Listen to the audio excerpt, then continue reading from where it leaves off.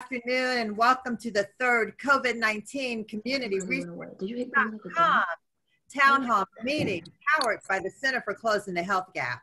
I'm your moderator, Cincinnati City Council member Michele Kearney. Today we're going to talk about the impact of COVID-19 on the Black community and what resources are available to us. We're going to do it a little differently this time. We're going to actually unmute you, those of you who are on Zoom. So when you have questions or comments, you're able to speak them yourselves. But please, please, please be brief. I can't emphasize that enough. We want to make sure we get everybody in, that everybody has a chance to comment. So be brief, please. If you're watching on the Health Gap Facebook Live page, you can still message your questions and we'll make sure that the panelists get them. And those of you on phone, it's the same process, okay? So as a quick reminder, this session is being recorded so that we can share it with you later. Just for a quick update this week, so the Ohio Department of Health reported that now we have 15,169 confirmed cases in Ohio. That includes 690 deaths and 3,053 hospitalizations. We've been hearing that one of the country's hotspots for COVID-19 actually is Ohio's prisons, especially the Marion Correctional Prison, where 80% of the inmates and 50% of the employees have tested positive for COVID-19, and there have been some deaths there as well. So to discuss these and other issues related to COVID-19 in Ohio and what's going on and what we're going to do about it, we have some fantastic panelists. You're going to hear from Bishop Bobby Hilton, who is president of the Cincinnati chapter of the National Action Network, known as NAN. He's also chief of staff for Hamilton County Commissioner Stephanie Summerall Dumas. We also have Representative Amelia Sykes from Akron, Ohio, who represents Ohio's 34th district. And Representative Sykes is our Ohio House Minority Leader. So we're so honored that she's joining us from Akron today. We also have David Singleton, who is Executive Director of the Ohio Justice and Policy Center, and Dr. Clyde Henderson of the Cincinnati Medical Association. Also joining in the conversation are two of our state representatives from Cincinnati. We're so happy to see them here this afternoon.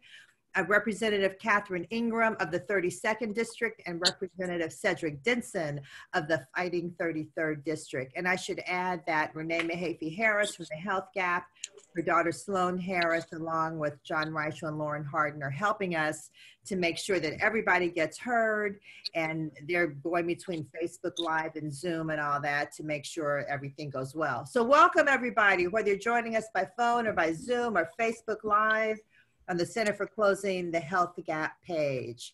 Let's start with a few introductory remarks before we get to the attendees' questions and comments. So let me start, Bishop Bobby Hilton, you have the floor first. Thank you very much. I'm honored to be with everyone today, and it's good to see everybody progressing and in good health. This is an unprecedented moment, and I just encourage everyone to take the precautions. You know, we heard the governor make an announcement about Ohio opening up really soon, but we need to understand that Ohio has not reached its peak in this thing. This was a very disturbing week. This past week was a very disturbing week. We're still climbing. We're still adding a lot more people that are being infected by this virus. So let's all be careful. Let's just keep reaching out to each other and loving on each other. And one thing for sure, we're going to make it through this. Thank you so much, Bishop Hilton. I don't know if David Singleton is on yet. Renee, is David on? I'm here, I'm on. Okay. Oh, hey, Michele. Hey, how are you? Well, welcome. So this is Singleton from the Ohio Justice and Policy Center. David, a few intro remarks by you would be great. Well, sure. First of all, thanks for having me. Hello to everybody. Please stay safe. At the OJPC, we are focused on what's happening in the prisons. We are a nonprofit public interest law firm. We represent prisoners. And while the governor has done a good job overall in our state managing the COVID crisis, it's been a really challenging time in the prisons. And he should have earlier, much earlier, worked to try and reduce the prison population, because that's one of the ways that you prevent the spread. When you are locked up, you don't have a fighting chance to avoid infection because you are sleeping 3 feet apart from other people in dorms. Social distancing is not going to be able to be realistic. And so now we're dealing with some of the hottest spots in the country, one at Marion Correctional Institution, where over 2,000 prisoners are infected, and at Pickaway Correctional Institution, where there are also a lot of folks infected, and we've had 15 deaths total in the system. So hopefully that number is not going to grow too much more. I'm really worried. We're working 24/7 to try and get as many prisoners out as we possibly can. And I'd look forward to answering your questions later about what's happening in the prisons and jails. Okay, David, thank you so much. Dr. Clyde Henderson, would you like to give us a few intro remarks? Okay, Dr. Henderson. All right, now. Are you still here? Okay, good. I'm still here. Right, Thank great. you. Sorry for the little mishap there. I'm honored to be here. I'm the treasurer of the Cincinnati Medical Association, representing the interests of the African-American physicians in our community, as well as our patients that we treat. As we all know, the healthcare disparities play a huge role on a day-to-day basis. And when you have a pandemic like this, it affects us even more. So I'm here to answer any questions I can from a medical standpoint, and it's a joy being here. Thank you. Thank you so much. Representative Amelia Sykes, would you please introduce yourself and just give us an overview about what's going on in Ohio? Hi, and thank you. And first, let me recognize and acknowledge the organizers for putting this wonderful conversation together, Closing the Health Gap.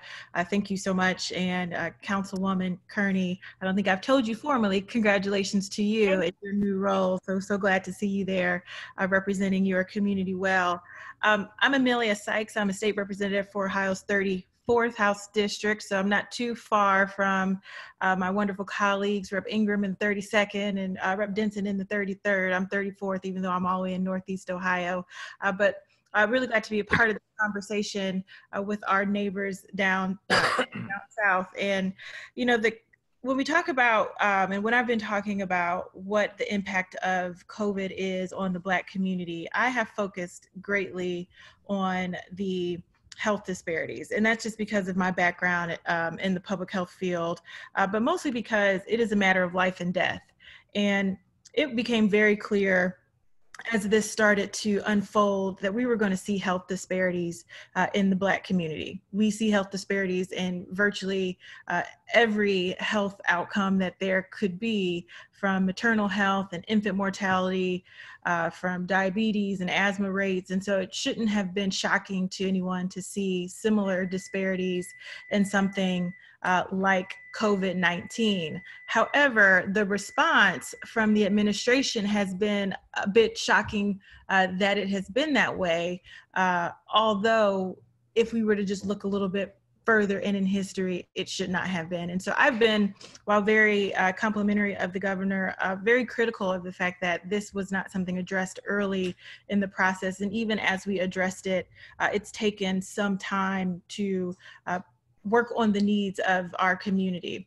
Now, it's not only an issue when it comes to health disparities and what is actually happening, what in fact is, although we are a smaller amount of the population of this state, we make up a greater amount of COVID cases and hospitalizations. And in my community, the numbers are startling. We're twice as, about 15% of the population in my county, and over 30% of the cases, as well as over nearly half of the hospitalization. So as you can tell, it's hitting us in a disproportionate way.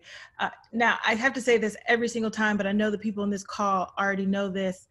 it is not because there's anything inherently wrong with Black people that make us, or that we're doing wrong to make us more likely to be victims of this disease. It is due to structural racism and policies like redlining and equal access to jobs and education that make us more susceptible. So I make it abundantly clear whenever I have the opportunity to say it is not us as human beings. There's nothing inherently wrong with us. It is in fact systemic racial issues that have existed and continue to persist over decades. And then if we don't address those, we won't address that.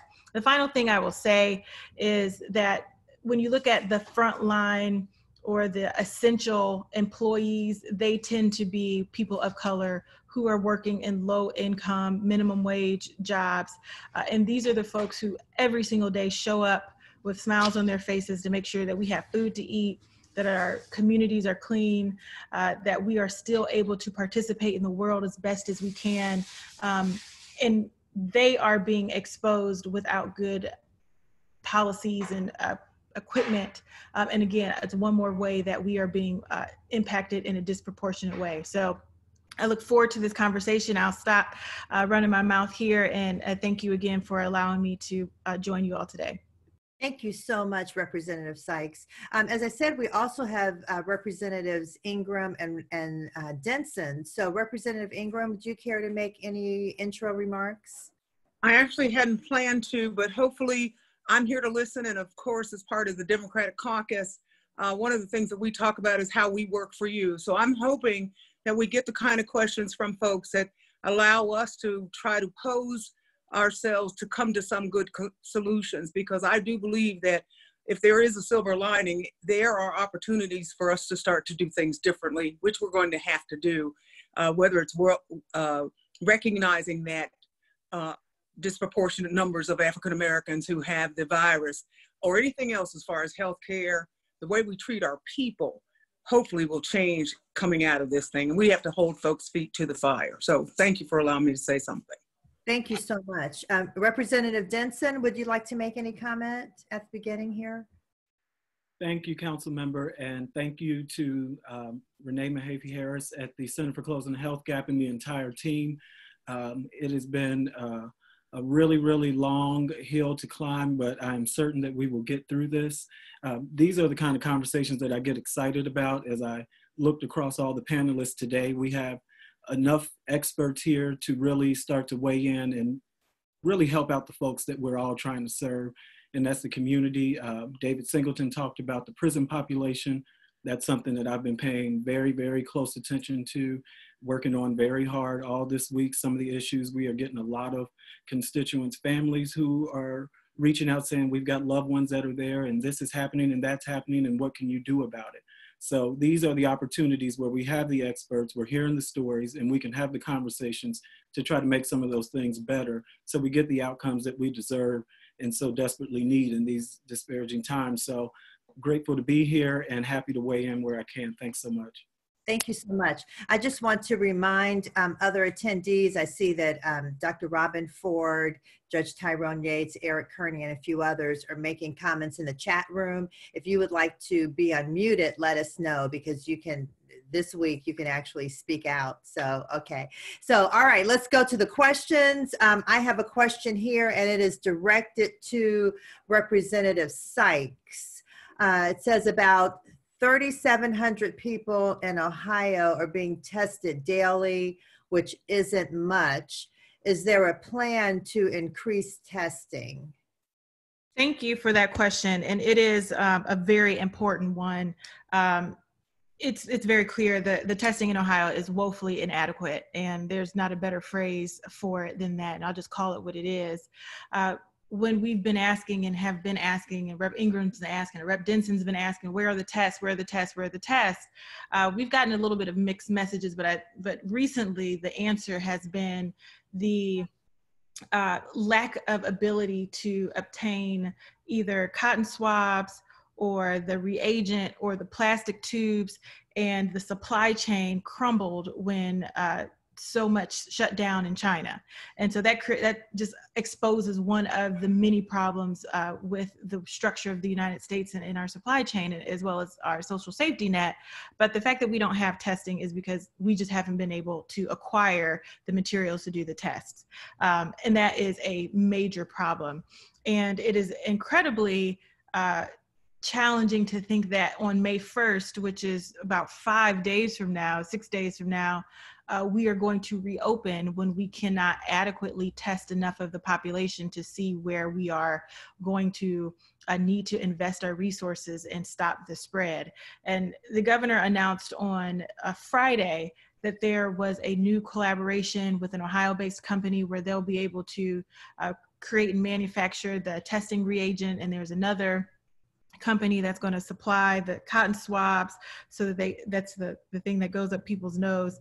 So hopefully that'll get us what we're looking at, but that's not going to be online for at least another couple of weeks. So I know it wasn't the question about reopening on May 1st, but I have some serious doubts about whether or not we're ready for that, because even as that comes online and their testing capacity is supposed to grow, we will still be at the bottom of the pack, because right now Ohio per capita has the lowest testing rate in the entire country.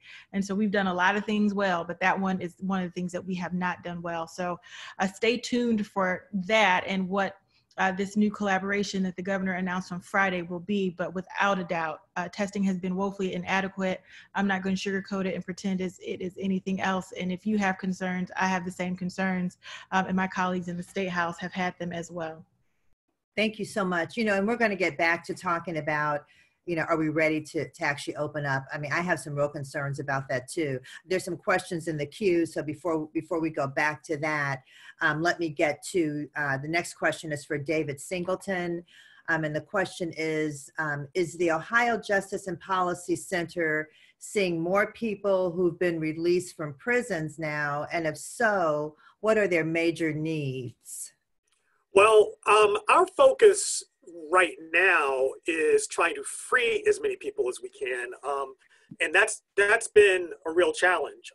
Judges need to step up and grant judicial releases more liberally than perhaps they would before, because we've got a lot of folks who, have done their sentence, doing their time constructively. And when they went into prison, it wasn't for a death sentence. It was for whatever term or years are supposed to face. So most of our effort has been on making sure we can get people out, because the reality is the few people we've been able to get out have a place to go where they can safely quarantine with their family. That has not by and large been the issue. We have partners in the social service community locally. Talbert House is one of them that is able to provide a vast array of social service programs for people who are coming out. So it's less a reentry issue. It's more about getting people released. Unfortunately, the governor has been very narrow in his use of his power to set people free. He could have done a lot more, and instead is focused only on a very narrow band of people, less than 200, to set free. And really, we need to be setting a few thousand people free so that the prison system has enough space that when people do get sick, there's enough room to isolate them and keep everybody else safe. All right, thank you very much. The next comment is from Iris Rowley. I know the producer, John, said that I can unmute Iris. Renee, I don't see how I can do that. So if you could unmute Iris, that would be great. And John, if you could just explain to me in the chat room what I need to do. Renee, are you able to unmute Iris Rowley? Iris said that she prefers to not be unmuted, but what I would like to do is acknowledge the fact that Iris Rowley and Reverend Damon Lynch III were able to secure a testing site at the Mercy Health Center in Bond Hill for the community. I think Iris can join us. I'm going to open up so that she can join us.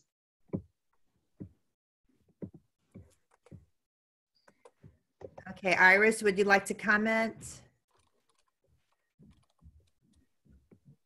Okay, and my daughter just came up and showed me how to unmute, so I think we're good to go. Okay, there is another question, and this one is for Bishop Bobby Hilton.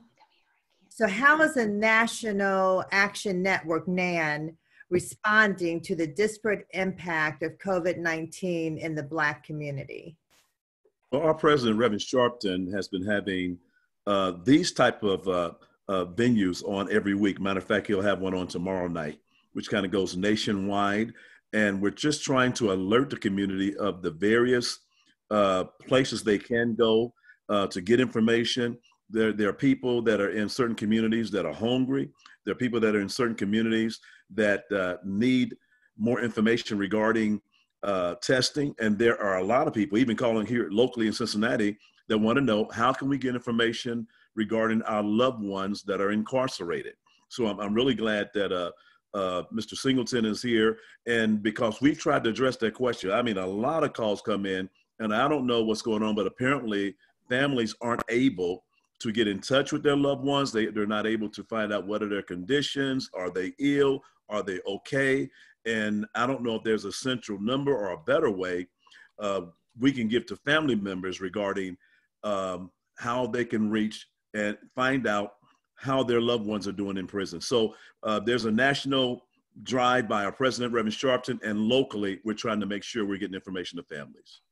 Okay, thank you so much, Bishop Hilton. Okay, so Iris Rowley did leave a comment, and she said she wants to make sure that the community is informed of CEAI's push for a testing site in the Black community. As everybody knows, we had great news this week. CEAI, led by Reverend Damon Lynch III, Iris Rowley, Cinnamon Pelly, Kristen Kitchen, and others, opened up a clinic in Mercy Health.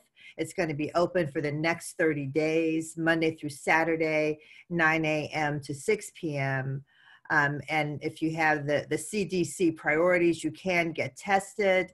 The CEAI is working on a second site as well, but right now that site that's open is 1701 Mercy Health Way. I still call it the old Showcase Cinema in Bond Hill, but it's right there next to Corinthian Baptist in Bond Hill. So Iris wants to make sure everybody knows that. Okay, so here's another question, and it says, are we really ready to open up Ohio? I was going to ask this of Representative Sykes, so I'll give her first stab at it, but would love to hear what everyone has to say. Are we ready to open up Ohio? What does that mean? No, I don't think we're ready to open up Ohio just yet. And the reason I say that is because, I know people are anxious to get back to work, to get to whatever they consider normal.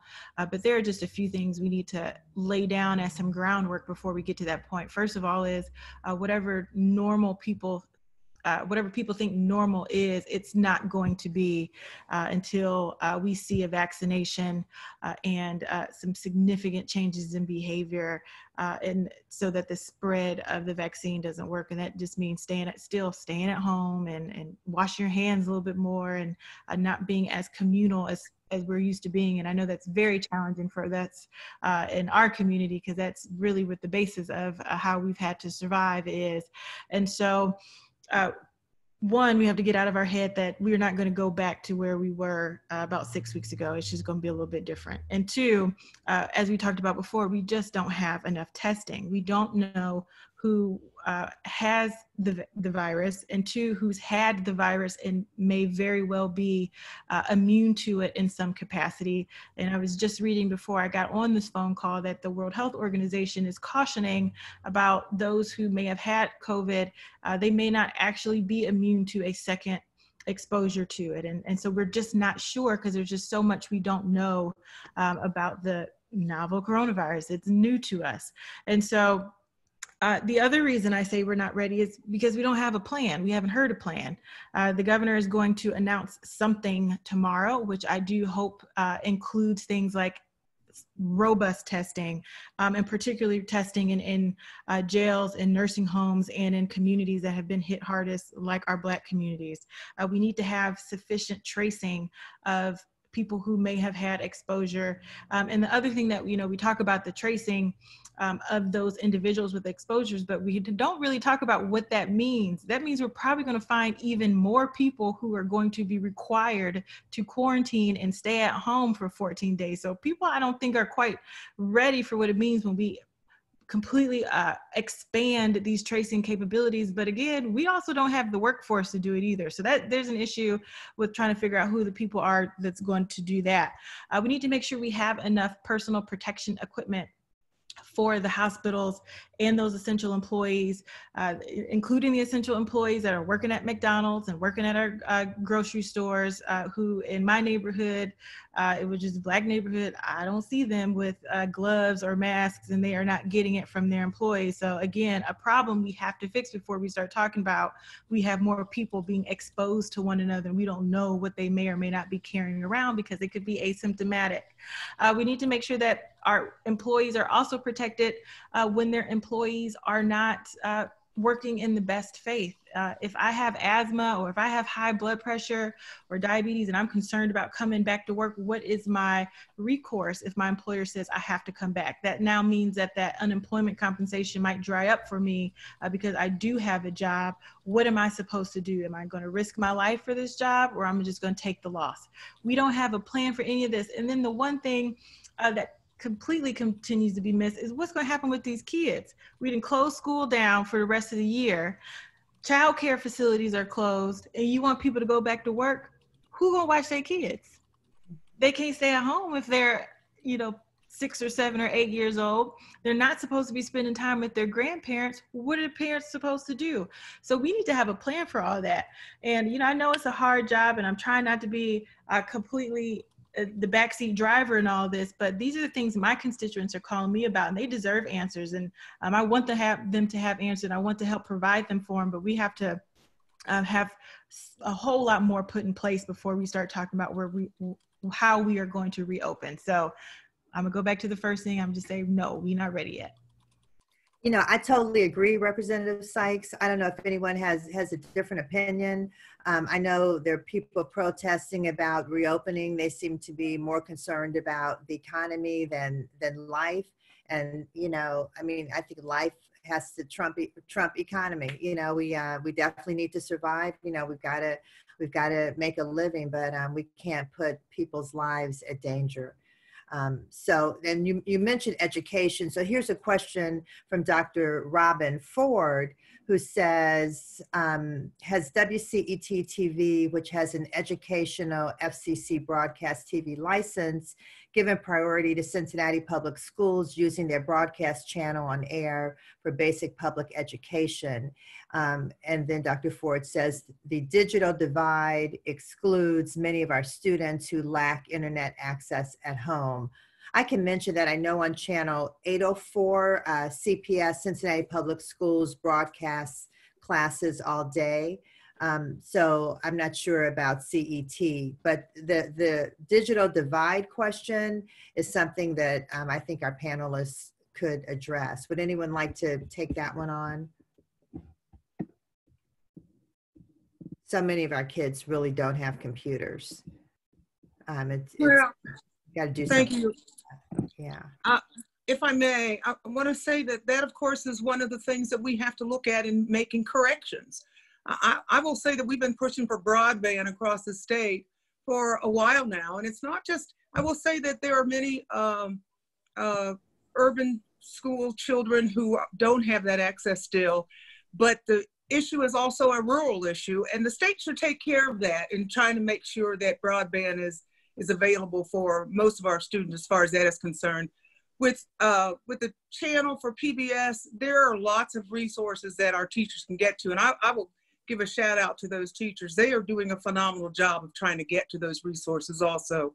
And the Ohio Broadcast Education Media folks, they are working hard, and that CET PBS connection is there, and WOSU, there are all kinds of resources. The issue is that what do we do differently to make sure that those folks have access. And then of course, we always know that we already have we're gonna have a summer slide. Every year we've had a summer slide. We call it that so that when we go back in the fall, it's there. We're gonna have a coronavirus slide plus the summer slide. And then nobody really knows when school is gonna open up or how it's gonna open up. So these are real issues that the governor's office and the Department of Education, all of us have to really start to look at the bigger picture of how that's gonna work for these students.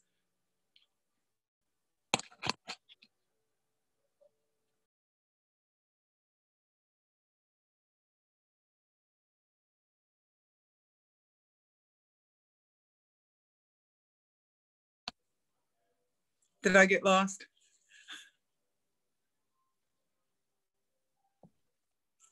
No, I think we still got you. I don't know if we still have our host. Okay. Well, I don't want to keep rambling, so I said, well, let's stop. Thank you. I don't know what our moderator, however, we can keep moving here until she comes back. Our next question. If Mr. Singleton can address how families may be able to get in touch with their loved ones that are incarcerated, apparently, especially where there's a high prevalence of that infection rate. Do you have any suggestions we may be able to give to the community? Yeah, it's going to be a challenge. We have had, even as lawyers, we've had some difficulty getting in touch with folks like at Marion and Pickaway, just because it's all hands on deck at those institutions, and the case managers, some of them are out sick. So that's why there has been difficulty. It's not bad will on the part of the institution, but I would say be patient. Try and speak to the case manager if you can, and you can call the main prison line and give your loved one's prisoner number, and they'll be able to tell you who the case manager is if you don't know that. And from there, you're supposed to be able to get some free calls and some free videos. And again, that's going to break down a little bit given the crisis at some places. At most institutions that aren't as bad off as Marion and Pickaway, for instance, communication is happening the way it normally does. So that's the good news. The bad news is if you're Pickaway or Marion, expect some delays. Thank you, sir. Sure, thank you. Oh, good. We're still okay.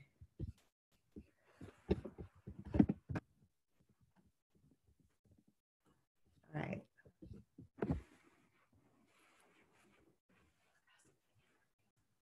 Okay. Is everybody?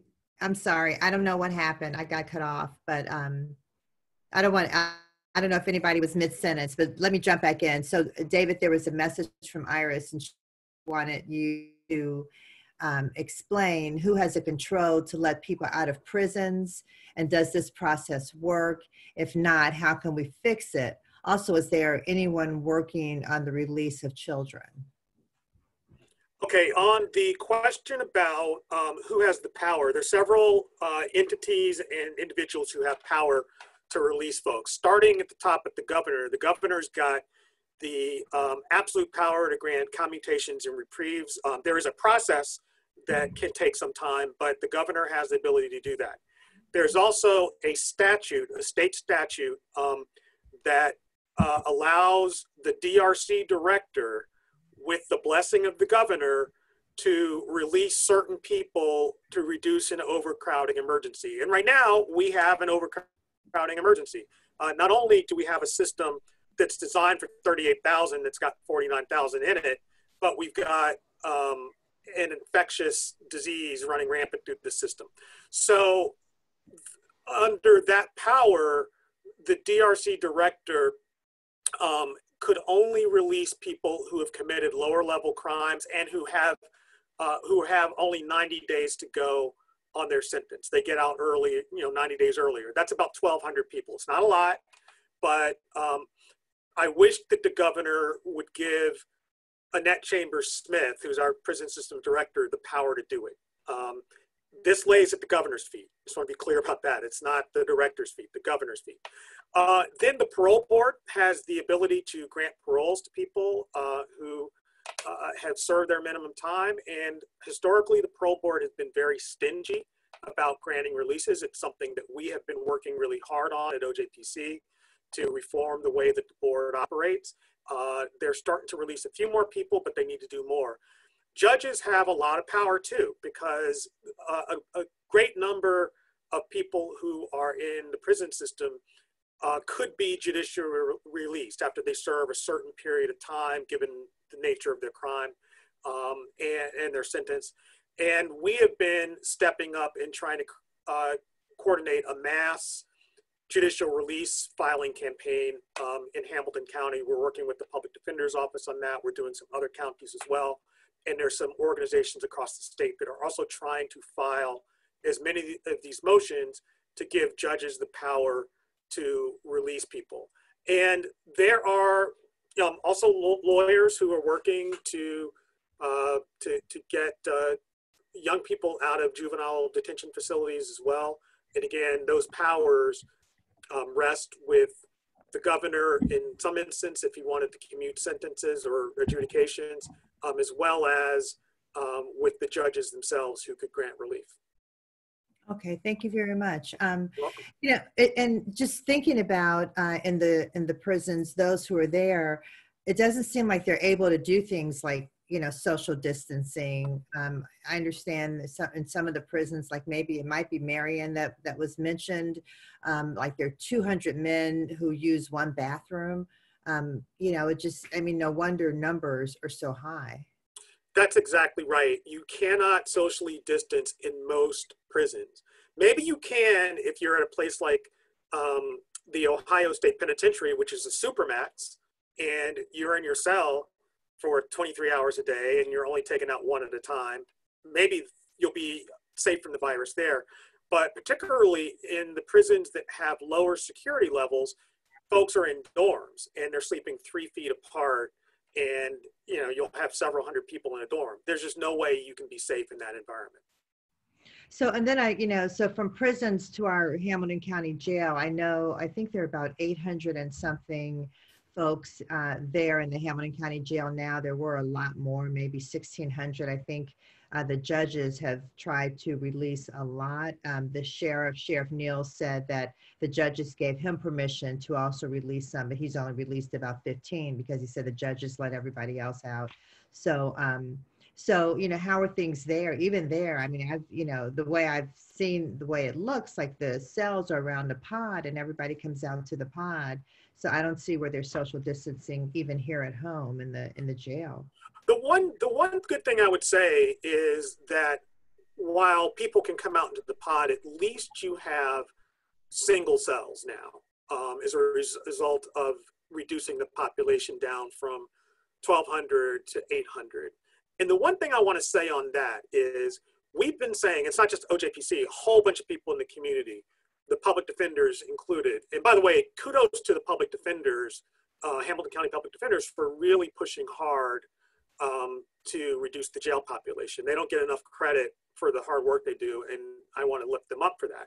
But we've been saying all along, we have too many people in our jail, and now it takes a crisis to get down to 800, and that's still too many. And when this crisis ends, we don't need to go back up to 1,200. And I think that the crisis gives us an opportunity to evaluate how we are doing lots of things, including how many people we have locked up in our jails and our prisons. Okay, thank you, David. So I know we've got some callers on the line. Renee, if you would please unmute Chandra. And Chandra, you may ask your question.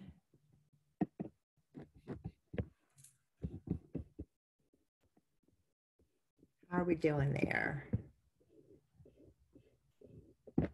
Also, Deborah Rogers follows Chandra.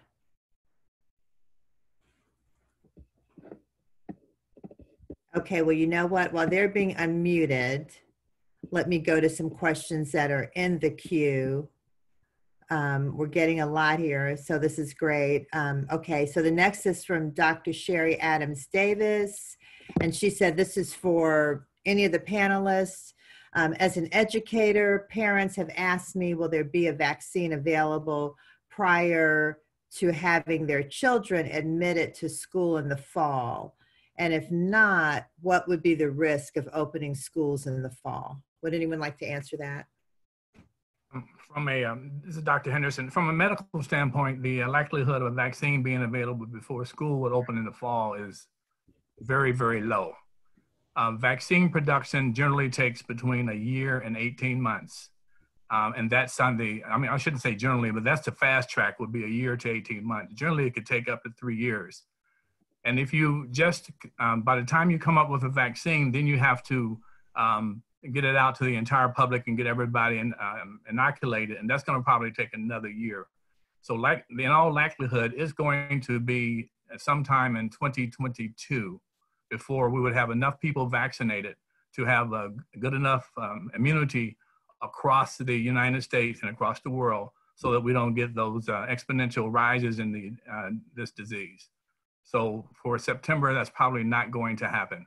And we're gonna have to continue to rely upon those things which have been shown to help us to mitigate this disease, which is social distancing, washing your hands, wearing a mask, which is obviously gonna be pretty hard to do for kids, all of those things. But the fall is not a time when we're likely to have a vaccine.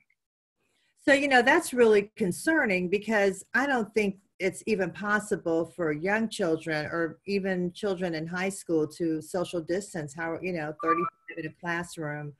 That just seems like that's going to be impossible. So we might need to rethink this. This goes back to the whole opening up Ohio and opening up schools. You know, that's pretty scary. Okay, this question is from Kelly Prather. And she said, this question is for Representative Sykes, Representative Ingram, or Representative Denson.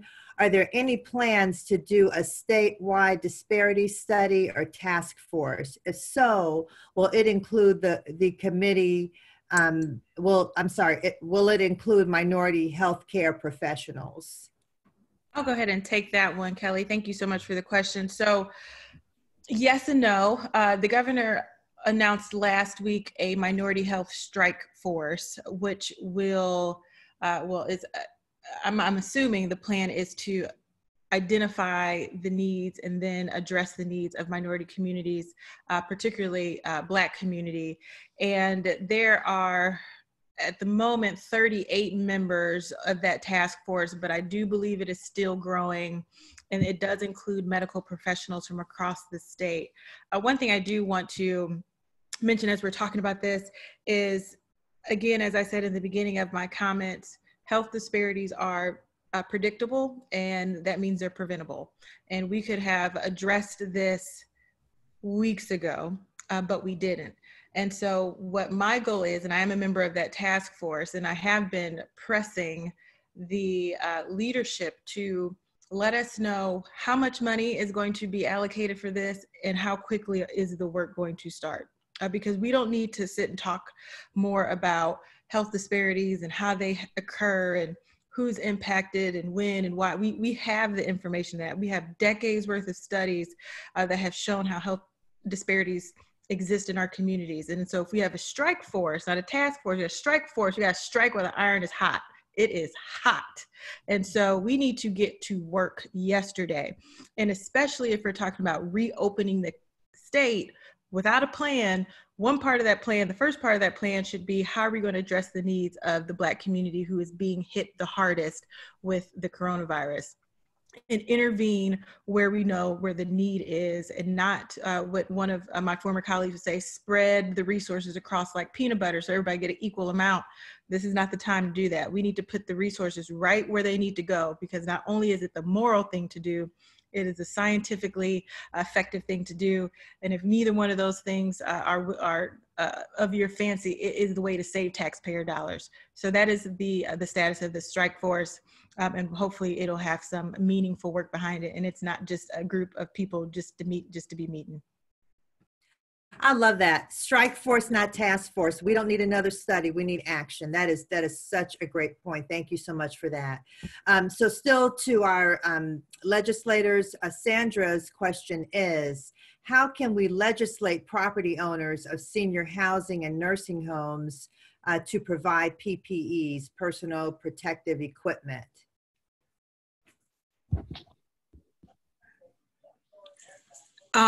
Help me with that just a little, because the way I'm hearing it is that we would legislate and demand that as a requirement that they have PPEs. Yes. Okay. And of course, when we look at here again, back to from the health department, I think that that's one of the things that we have to look at. What is the requirement? How do we keep those personal protective equipment there at those facilities? But also, I have an issue with somebody who is a contractor who does business at the nursing home, doing certain deliveries. And unfortunately, they have been blocked from ordering PPEs on their own. So I have an issue back to the state as well as back to the federal government. Why are they blocking certain individual orders for those folks to get it without making sure that those nursing homes have been prioritized to receiving that equipment? So that's one that I know for certain that the governor has heard, because we made sure that we called the governor's office and let him know that. So I'm not sure if there is some law that comes in, but there are certain standards that need to be met and are required to be met anyway. So we have to push the idea that why aren't they being done? Why isn't it there? And then how have we prioritized getting those PPEs to those folks? Because despite the fact that they keep talking about who's making masks and who's making swabs, and we've got 1 million going here and 1 million going there, the reality is those folks are not getting that equipment in those nursing homes and daycares. Those daycares that have been set up for our our frontline folks, the folks that are required to be there at work, police officers, et cetera, they're not getting those, and it's been blocked. So we need to make sure that discontinues happening. Representative Denson, do you want to weigh in on that? I do. I want to also go back to what the leader talked about. We've really got to be looking at everything. I mean, we're grateful for folks like the Center for Closing the Health Gap. The data is there on the health disparities within our community. So when we look at these strike force, as we call it, we have got to start working now. So I because I've been thinking about Kelly's question, I'm going to be paying close attention to what is happening with that, because we are very, very good at coming in a room. We're talking about a problem where we already have the numbers for, we already know what the situation is, but the question is, what is the action? And so I'm going to be paying very close attention to what the action is. And I've spoke to all of the members, at least from Hamilton County, that are a part of that strike force, to make sure that we're having constant conversations, because out of that kind of stuff, some things happen where we need to start then looking at what legislation is going to look like going forward and policies. And that's one thing that COVID has taught us, is that we can learn a lot from this about how we just govern ourselves accordingly going forward. And so I'm going to be looking at that very closely, because this is not the time to waste. And when I'm looking at nursing homes, to come up on the next question, nursing homes and prisons are of course two different things, but when you look at the nature of how they're ran, most of those residents, they are staying put in those places, and the only people coming and going are the people that work there. That's sort of the same nature of how we're looking at our prisons. So as we're looking at both of those, we need to sort of make sure that we're keeping close together. These are two entities that we need to make sure that anything that we're putting in place policy-wise, that we're paying attention to understand that these are two entities that sort of look the same as sort of their makeup. The only people that are leaving at night are the folks that are going home that are workers and coming back in the morning. And so how are we dealing with that, and what are we doing? Are there things that we need to get really down in the weeds of dealing with when we're talking about policy? Prior to being a legislator, a lot of people know I was the chief of staff at City Hall. We were always very, very good about reaching those high level things that made sense to us at the time, but we didn't realize 6 months in, a year in, and some years later that what we did not actually give us the result that we were looking for, because we were moving too fast. So the question becomes, how do we move fast, but make sure that we're being very, very critical and constructive about putting a plan together that is taking care of everybody. Okay. Can I add something to that social distancing? Absolutely. Something was brought to my attention. That were saying their family members that have tested positive, maybe spent a short time in the hospital and then sent home to quarantine. But oftentimes those homes that they go to, their family members there, and they don't have the distance. They don't have enough room in those homes to stay away from other family members. And now the virus spreads to the family. How is this going to be addressed? Or is it even something that's on anybody's radar? Yeah, so Bishop Hilton, that is a great question. And that's been a problem for, I think, a lot of people in the Black community. We're going home to, we have multi-generational people living in our household. So we're taking care of parents and children, and everybody's in there together. And that's a huge problem. Where do people go? I talked to a firefighter who said he had to go to the Westin Hotel because his daughter I think she has asthma. And so he had a quarantine, but he couldn't quarantine at home. Luckily he could afford the Westin, and, I'm hoping there's some reimbursement for that. But the point is, what do you do if you can't afford that? That's what a lot of the homeless population is facing as well. I know a lot of groups like Maslow's Army, Brian Gary, they're out there trying to get people in hotels, but that's a big issue. How do people self-quarantine when they're in an environment where they're affecting other people? Well, without me talking so much, let me get to the next question. It's a Facebook question from Jenny Brown, and she said, this is a tough one. She said, what are the numbers based on race being released? And I know all the numbers aren't in. We can see that, we are affected more, but she's asking about numbers. Who would like to field that question? I can help with some of that. So a couple of weeks ago, the Ohio Legislative Black Caucus started requesting disaggregated data broken down by geographic and racial or particularly racial information, and looking at not only zip codes, but if even possible census tract data. And the first wave of that information, it was that in the entire state, and if I don't know Hamilton County specific numbers, so I apologize for that. But while Black Ohioans make up about 12 to 13% of the population, at that time we were around 15 or 16% of the cases, but there were still 20 to 25% of people not checking the box on race or ethnicity. And so we didn't have a good picture, but it was starting to line up to show that those disparities were there.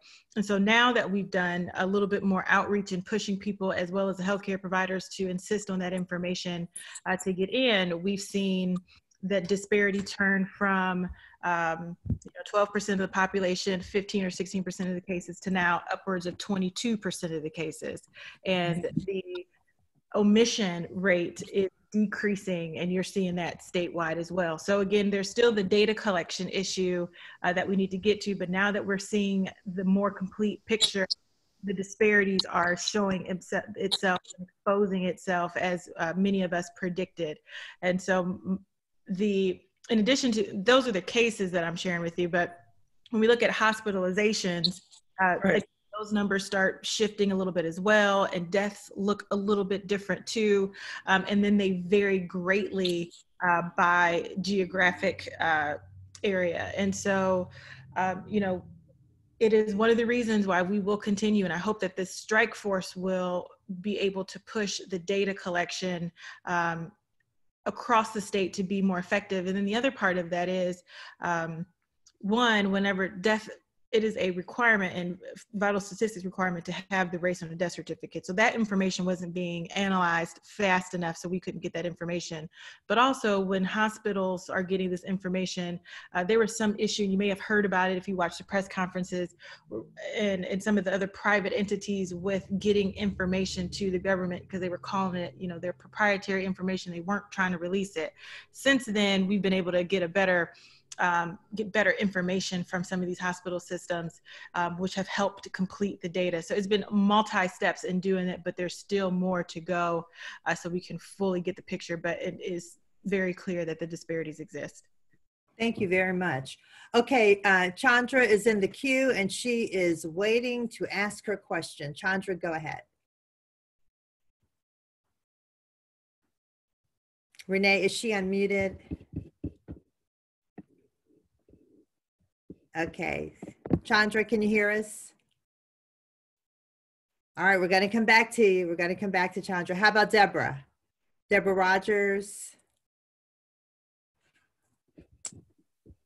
Hello, can you hear us? Okay, I can hear you. Can you hear me? We can hear you perfectly. Okay. Oh, good. Good. A couple of questions that I had have been answered, but I want to thank the committee, the panel for coming, for getting together and coming up with trying to give information out so that we in the communities could be aware of what's going on. And the two other things I would like to ask about is there a requirement for the test sites? Do you have to have a referral from a doctor, or do you just go and get tested? And the other thing I want to know about was, do they have what is referred to as a pandemic daycare? And like a lot of these daycares that had to be closed down, what would be the requirement for them to have a pandemic daycare? Okay, thank you very much. Who would like to answer that? That might be either Dr. Henderson or Renee Mahaffey-Harris. I'll take the one about the referral for the testing. Okay. At this point, you have to have a referral from either a physician or a healthcare provider. It'll be a physician's assistant or a nurse practitioner. The good news about, we're speaking about the site at Mercy, where Dr. Keith Melvin, who's one of our members, is actually coordinating that. They actually do some screening there, and if you meet the criteria that are set out by the CDC, then they will go ahead and get you processed from the standpoint of getting you the test. So that's at that site. I've talked to him personally about that. So I know that that's what's happening there. But you still, according to state rules, you still have to have a referral, but he can generate the referral there and they can go ahead and do the test if you come there.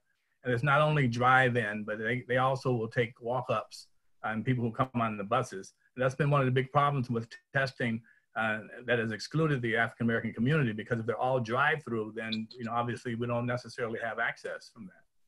Now the pandemic daycare centers, I'm not qualified to answer. Okay, would someone like to take Deborah's second question? I don't know if Deborah's still unmuted. Deborah, do you want to ask your second question? I want to say, she was asking about the requirements. This is Rep. Ingram. There are requirements that have to be met. Room size, the common space. There can only be a certain number of students that are there, as well as the number of persons who are there at the daycare site. They have to be approved and given a pandemic daycare certification from Jobs and Family Services. So there is a requirement that needs to be met. The difficulty is that we still have folks that say, if you were used to having 40 students or 40 children, you now have 8 because of the requirement. And therefore there are dollars that are still being lost. And unfortunately, Jobs and Family Services is having a hard time paying some of those pandemic centers. And so it is interesting to see how it will continue to go. But there is a requirement. There has to be a certification in order to be declared a pandemic pandemic daycare site. And remember, as of right now, only persons that have children, or the persons who are have to be required to be on what do they call it? Necessary people. What's the word we use? Anyway, whatever word we use. Essential. Yeah. Essential, whatever. I don't know what that means. I think everybody's essential. But right. But anyway, the most necessary people get to send their children there. So the issue is, when we still talk about, and I believe that Leader Sykes alluded to this. What are we going to do with those children when it's time to go back to school, or when we open it up for more people to go back to work? Right. Okay. Thank you so much. Kareem has been on the phone for a while. Kareem, would you, or I should say in the queue, Kareem, are you unmuted? Renee, can you unmute Kareem, please? Kareem, are you ready? We're going to have this down to a science by next week, everybody. Okay, Kareem, and I've passed your question. Oh, well, I'm going to ask Kareem's question because it looks like Deborah's still on the line. Okay. Oh, no, okay. Yeah, you're still on. That's okay. Okay, Kareem's question. He said, Kareem is here.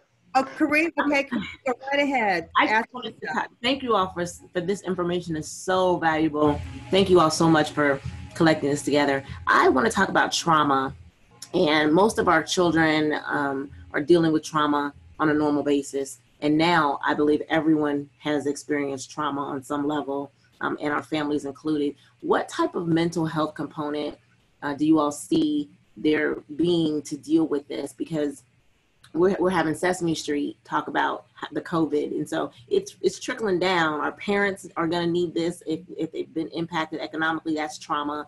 If they've been impacted other ways, then that's trauma too. Housing may be impacted. Can we just talk about any plans to deal with the mental health component of trauma-informed care, educationally, anything with respect to trauma?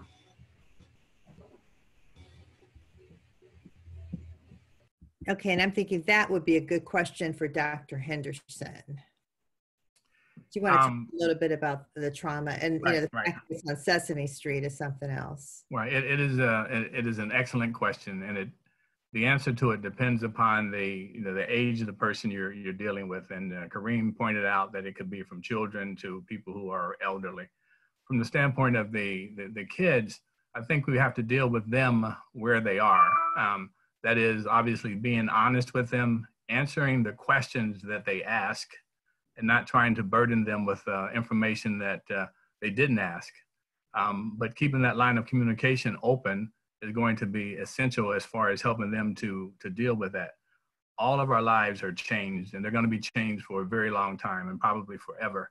And so the children, of course, are resilient, but nevertheless, they require nurturing, which we can only do by talking with them on an individual basis when they ask questions. Right, absolutely. It's tough. I mean, it's tough, and I know there are a lot of professionals out there trying to help us deal with that. Children of all ages are experiencing trauma as well as adults, and it's a really difficult time.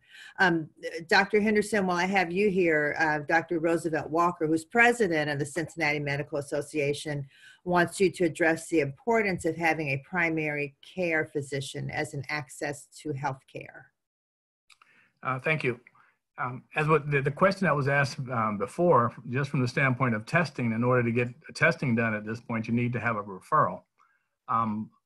But that's one aspect of this. The second thing is that in a time where we're shut down and don't really want to go to the emergency room, where a lot of our folks actually get their care, you need to have someone to call in order to ask them about the symptoms that you might be experiencing. And they can direct you over the phone about what to do with those particular symptoms. So if you don't have a primary care physician, you don't have someone that can give you cogent advice, or someone that actually knows your history. So that's why it's very important to have a primary care physician. And we have to rely a lot less upon the emergency rooms. That's one of those things that the disparities, why we have such disparities in health and health care, because we get too much of our care from the emergency rooms. So the primary care physicians are your gateway into the system. And you need that gateway really, really a lot at this point in time. Okay, thank you so much. And I want to point out too that Dr. Melba Moore was on our first panel, and she's our Cincinnati Health Commissioner, and she said, if you don't have a primary care physician, we have one for you. There's 6 Cincinnati health clinics around the city. And so anyone without a primary care physician can go to one of those. Actually, anyone can go, but if you don't have a primary care physician, she says, please come to one of the Cincinnati Health Department clinics, and there are 6 of them. And then you can also go to the new clinic, 1701 Mercy Place, which CEAI just opened, and Dr. Melvin will see you there. So, okay, so here's a comment from Victoria Strawn. And she said, I really wish we would stop pushing vaccines and talk about treatment in the form of antiretroviral methods. She said, why are we pushing to give or add more vaccines?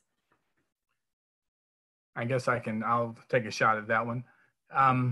The retrovirals, if they prove to be effective, then that's a wonderful thing. We haven't found one yet that's effective for COVID-19 or for this particular coronavirus. The remdesivir is being tested, but it's not been approved as of yet. And so there's no retroviral that actually has been developed that is effective in treatment. And so and these other drugs that some people have been proposing have to be tested for their safety and their efficacy, and they can't be given before they're proven to be effective. And we're finding that to be the problem with the hydroxychloroquine. So without a known and developed retroviral or medication for the treatment, then you have to depend upon the vaccines. And the vaccines do take a long time to develop. All right, thank you very Can much. I jump in, Councilwoman, and talk about vaccinations? Because I can understand and appreciate the fear of many people who are concerned about a vaccination that's going to come out, and how is it safe, and who is it going to be tested on. Many years ago, I was a student at Tuskegee University, and for those who are unfamiliar with the syphilis study that happened there, which was actually not a university sanctioned study, it was sanctioned by the United States government to test and see how untreated syphilis would react in the bodies of Black men in Macon County. And from those types of issues and what we know how the healthcare system has used our bodies, thinking of Henrietta Lacks, as well as how we even got to the entire study of gynecology that Black women were studied on without pain pills or pain medication. It is very understandable that people are not interested in listening to a vaccination conversation. And to that, I say, if you are fearful, it is okay. But I do suggest listening and doing the research and finding and seeking out people that you do trust and see what they feel about it, particularly your healthcare providers. And if you have one who looks like you, especially, and finding that trusted person is, we're talking about healthcare disparities.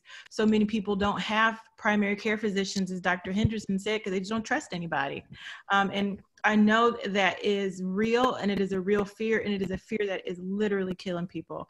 And so it's got to be upon and I say this all the time, the healthcare profession, especially those who don't check their biases when they walk into their medical professions, to start to do that, because they're not bad people, but they are participating in a system that creates health disparities and making it so our brothers and sisters are not participating in this. But I will say one more thing about the vaccination. I hope you take a look at the lead vaccination researcher. She is a sister, Dr. Corbett. She's from South Carolina, but she is leading the charge to make sure that we are all protected. And I think you'll find her to be very impressive. And if she is a trusted source to you, or if you feel like she's someone you can say, I don't think she would put forth this vaccination, knowing that she is a Black woman herself, please look at that. And if it is not enough for you, then it's not enough for you. But please, I hope that everyone who is on this call is willing to do the research and have the conversations. And trust me, I understand, and I'm not trying to minimize anybody's fear about what happens with the healthcare community and vaccinations and what may be going into your body. But knowing that most people right now don't have an immunity to it. A vaccination is the end goal that we're getting to, but we're going to all have to do our part to make sure that we feel comfortable with it. And we're asking the right questions and talking to the right people. Thank you so much. Before Joe Mallory closes us out, let me just say that Sister Victoria Strawn added to what Representative Sutton was saying, and she's talking about the need to address bias that exists within the medical community at the point of contact. She said, in other words, Black people receive inadequate care due to implicit bias that does exist with certain physicians, and she compares it to the point of contact that Black people often have with the police. We could do a whole segment on that because that's a really big topic. But Representative Sykes, to go to what you were saying, going back to the Tuskegee experiment and then moving forward. So thank you for your comments on that. We're running out of time, but our NAACP Vice President, Joe Mallory, would like to be unmuted. He has a few comments, and then we're going to have to close it out. Well, thank you for letting me speak, Jan Michele. I want to speak to, today was the last day for voters in Ohio to make a request for their absentee ballot. And that request deadline was at 12 noon today. So the Secretary of State did put out a directive, and then there is a notice that was also going to be posted. It's going to be posted on Election Day on the doors of all the boards of elections throughout the entire state. And I pointed out in my Facebook post is that he said there's only two categories of voters that are permitted to vote. And this came through the legislature, that you have to have a disability, or you have to be someone who doesn't have an address so they can do a mailing to you, and which is typically the homeless people. Also, with the directive, in the really small print, it says that if you did not receive your ballot, you can go to the Board of Election for assistance. Now, see, I don't know why they don't want to come out and say the word. They say assistance. And what that means is you can vote as a provisional voter.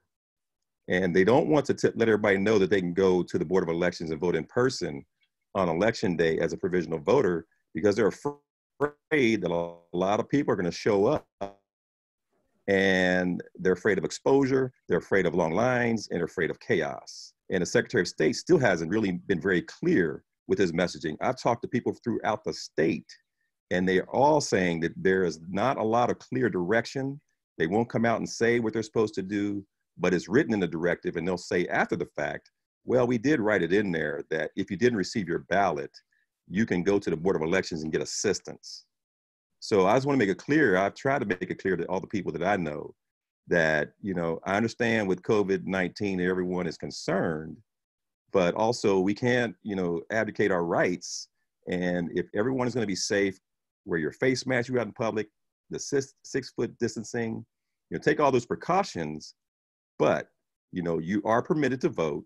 And it's also federal law with the HAVA, Help America Vote Act, that stated that there has to be a second chance or a fail-safe process for people if you did not receive your absentee ballot, or if you choose to vote on Election Day and you didn't make a request, you still permitted to vote as a provisional voter. That is a right that is in the federal law.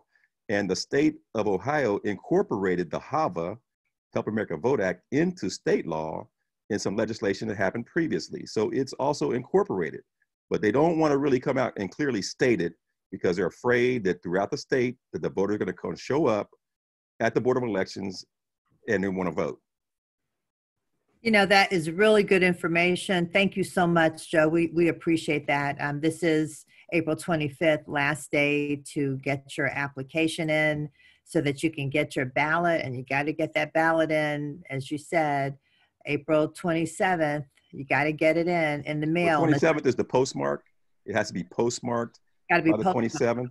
Right. But they can also go to the Board of Elections and use that 24-hour drop box. Yeah. At least do it on the 28th, drop it off before 7:30 p.m. On the 28th. Okay, thank you so much. Iris wanted to make another comment. So Iris, real quickly, please come in and make a comment. You've been doing work, and we appreciate you being here.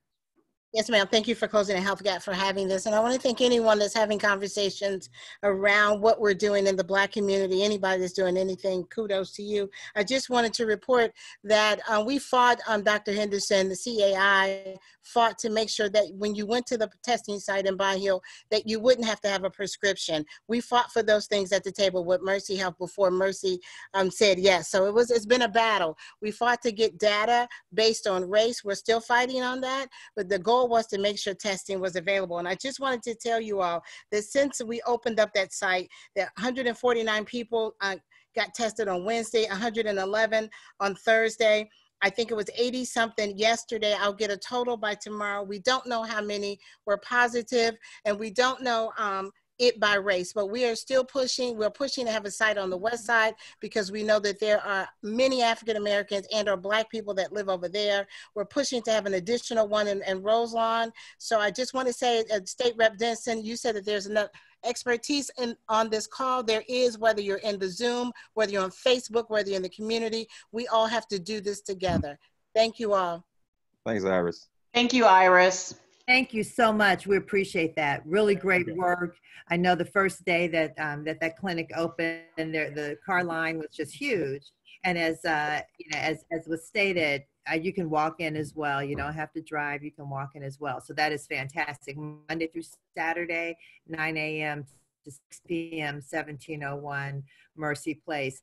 We have someone from Cleveland, Richard Anderson. Thank you for tuning in. And also Kyla Woods from right here at home.